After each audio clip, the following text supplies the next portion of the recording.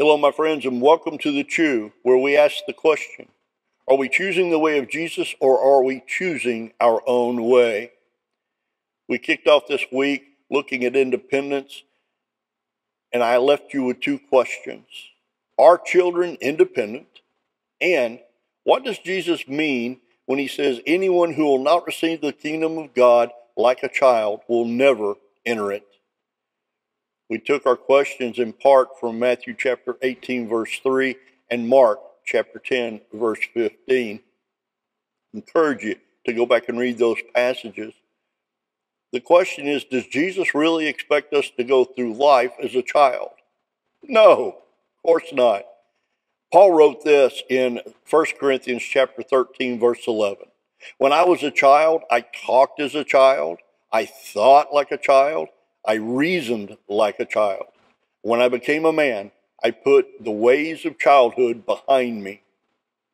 It's clear that Jesus doesn't want us to live as children. However, what does he want us to live like? Why does he point to children? That's the question. Well, let me ask you a question about your childhood. Think back to when you were a kid. You were taught to work independently. You learned how to do things on your own.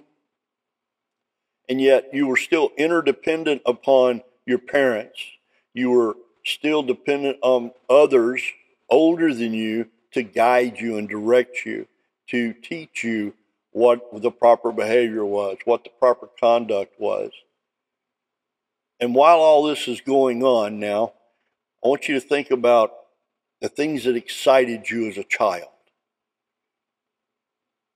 Did you go through life with eager anticipation of the possibility of things?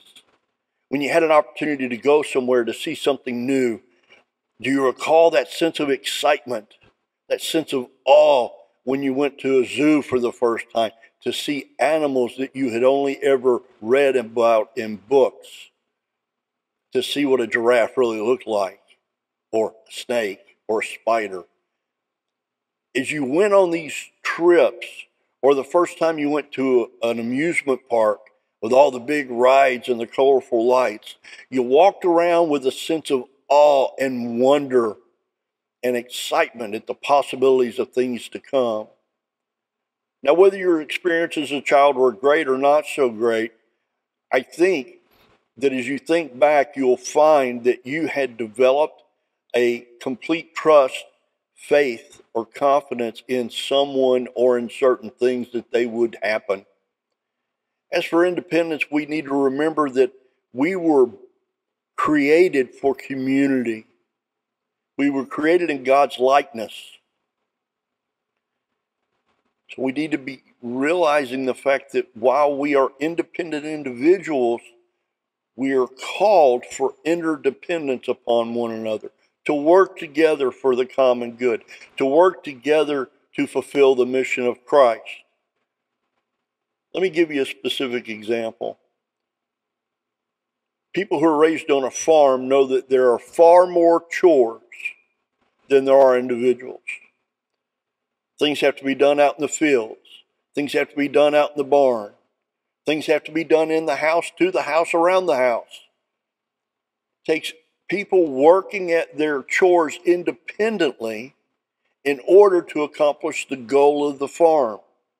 Doesn't matter if it's a dairy farm, a beef ranch, a horse ranch. It doesn't matter if you're raising crops.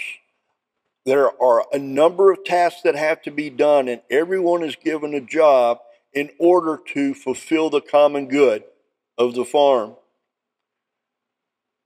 Paul wrote this in 1 Corinthians chapter 12, talking about the gifts of the Holy Spirit. And in verse 12 of 1 Corinthians chapter 12, he wrote this: just as a body, though one, has many parts, but all its parts form one body, so it is in Christ. And what he means here is that we all come together in the body of Christ in order to accomplish the goals of Christ, in order to fulfill the mission of Christ. In order to do that, we all have different abilities, talents, gifts, graces, and we work together in what we're able to do in order to fulfill the mission of Christ. There's one other thing that I want to really get us to think about. I've already touched on it regarding a child. I think Jesus wanted us to look at the awe of God, the wonderment of a child as we think about God and His grace to us, as we think about God and His gifts to us through the Holy Spirit, to go through life with excitement and hope and awe and wonder at what God's going to do next, to go through our life as Christians as wide-eyed about heaven and what God has planned as a child who goes to an amusement park for the first time, but to live in a daily sense of awe of God and His majesty. You know, Jesus lived His life this way. His hope was for the future that God had planned, and He knew that God was true to His word. Which way are we choosing? Are we choosing the way of Jesus, or are we choosing our own way?